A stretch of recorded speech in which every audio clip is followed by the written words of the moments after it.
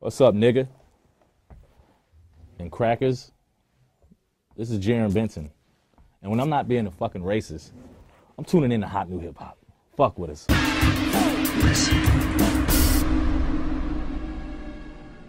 Slow Motion, the EP, Volume 1. Yes. It's out right now, man. If you support great music, go to fucking iTunes, go to Google Play, support great music.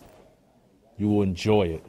It will be the best 34 minutes of your fucking life. I'm gonna do 2 volumes.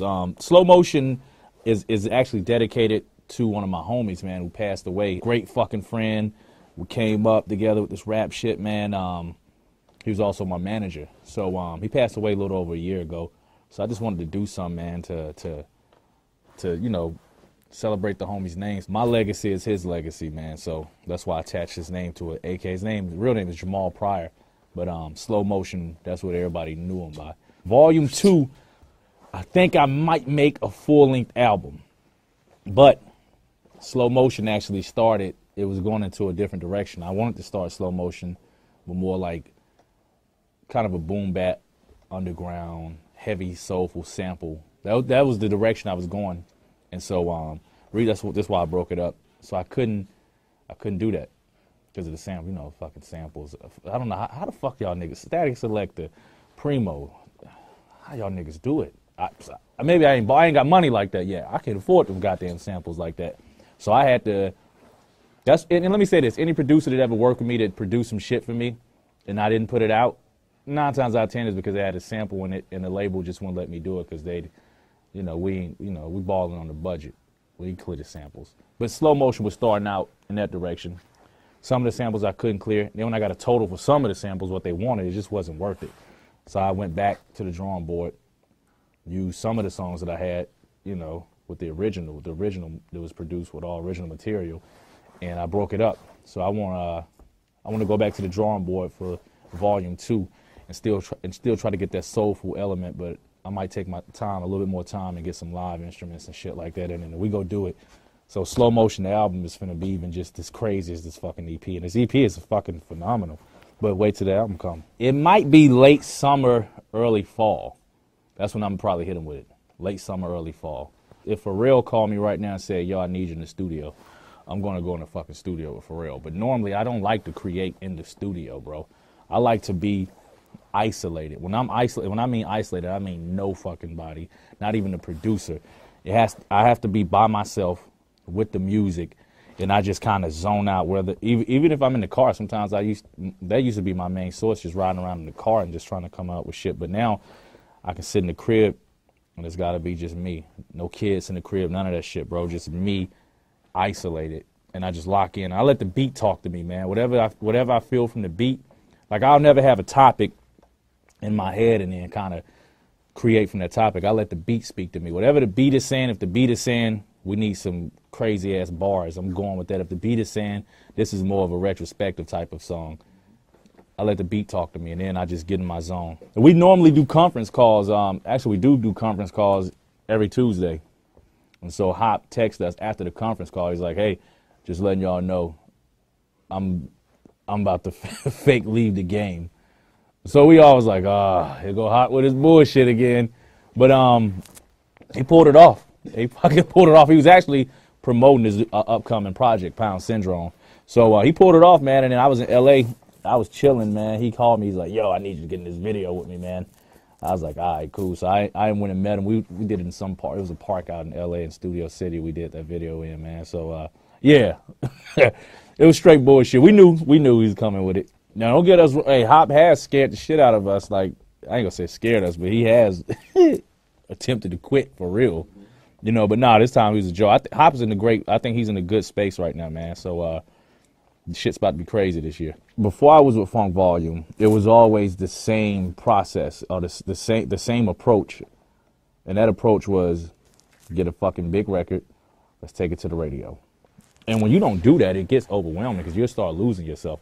You'll just start trying to make songs like, what song? Is this a hit? Can this go on the radio? And then you're losing yourself. You don't know who the fuck you are. You know what I'm saying? You're not even making the type of music you want to make. like I said, you lose yourself as an artist because you're not taking that time to just build your skill or build your craft as an artist and get to know who you are and put who you are out on the fucking on the tracks. You fishing for a hit. That shit get old because it's like not everybody got hits. Not even no one. I always say this. You don't even know what's a fucking hit, man. Like the dumbest shit can be a fucking hit. Like the dumbest, most effortless track can be a fucking hit. So it's like you don't know. But with Funk Volume, their approach was you make the music you want to make. Make the music that you feel.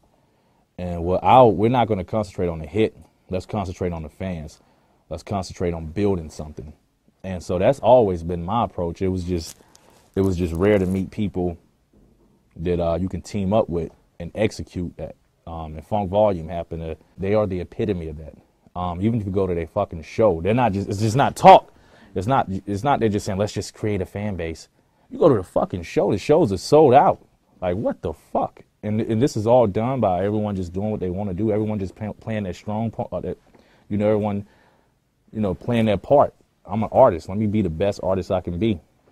Let me be the best Jarren Benton I can be. Let Hopsin be the best Hopsin. Let Dizzy be the best Dizzy. Let Swizz be the best Swizz. We actually started a Funk Volume project, man. All of us, and we all was in LA working on it. So that was the first time all of us, even from the producers, every producer, we all was in a room. Me, Hop, Swizz, Diz, Kato, DJ Hopper, a couple other producers. We was all in one room. We were trying to create, but it's not where we wanted it to be. And plus all of us were still working on solo projects. So we decided, let's everybody put our shit out, and then we'll go back to the drawing board. Like I say, Hop dropping something, Dizzy dropping some crazy shit. Swizz got some dope shit in the works. So right now about to come out. So I'm dropping my shit. So we fell back and just kind of concentrate on our own shit. And then I think after everyone gets in a good place with their own shit, we go back to the drawing board and work on the Funk Volume project. When we all together, it's all fun, man. But everybody got different elements. When I kick with Dizzy, it's just pandemonium. Me and that nigga, we just get fucking smashed. Me, him, his homie Moski, and DJ Hopper, man. We all get together, get smashed. We wild out when we hook up. Like me, Dizzy, Hopper, Moski, when we all together, we're drunk and stoned and we wilding out. Hop, we kicking it, having fun. Swizz, we kicking it, having some real great intellectual conversations, man.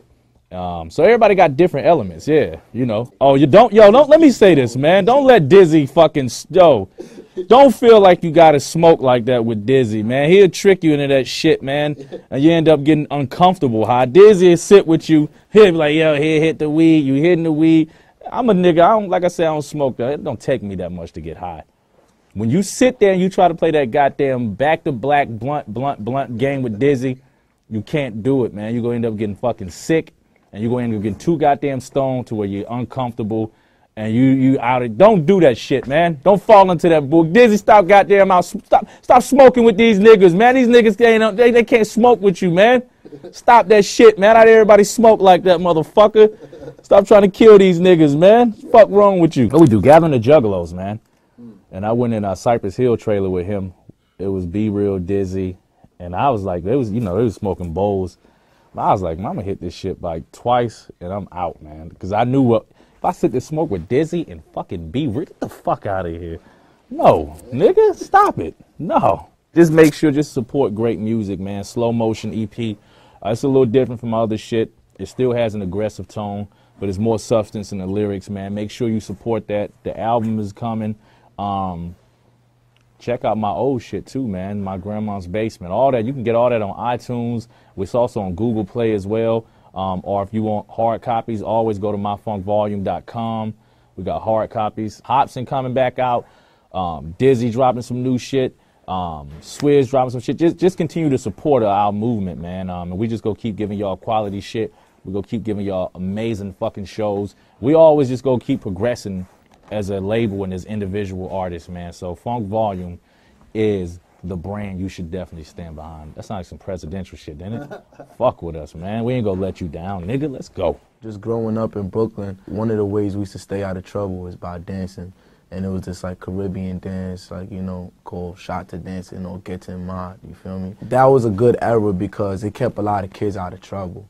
You know, even though after the era was over, a lot of them succumbed into, like, you know, the whole gang world and just, you know, negative side of things, but it really kept us a good head on our shoulders for a minute. So, you know, that's just a side. A tragedy that happened today, you know, early this morning. You know, the co-founder of ASAP Worldwide, Yams, my brother, he passed away this morning. You know, we got through it with the show and everything like that, but, you know, I'm kind of hurt still, so, yeah, that's how I'm doing. Yeah, I just want to say my condolences on behalf of myself and Hot New Hip Hop, man. I appreciate that. Rest in peace to ASAP Yams. Yeah. So today is the last day of the Best Coast Connection Tour with you, YG. Right. And it was like a week tour. Yep, it was like a week. It was a turned-up-ass week. I never even did a week tour. So we made it a really good experience, and, you know, the people came out and showed a lot of